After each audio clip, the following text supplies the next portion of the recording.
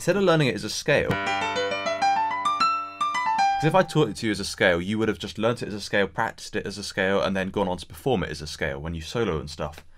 And you don't want to perform it as a scale. You don't hear people playing scales up and down in blues music. You want to learn it as a shape because this is going to get it into your hand much easier. It's going to make you feel it rather than, you know, practice it going up and down.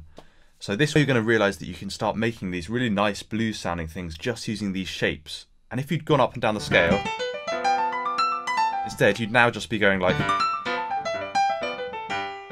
which doesn't sound that good, but these shapes, they include like chords in them, and you can play them as lines. They got sixths in them, which we're going to talk about later.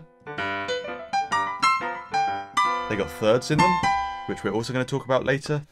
So your next job is just to keep practicing this, get it embedded into your muscle memory, and get really comfortable with these major shapes.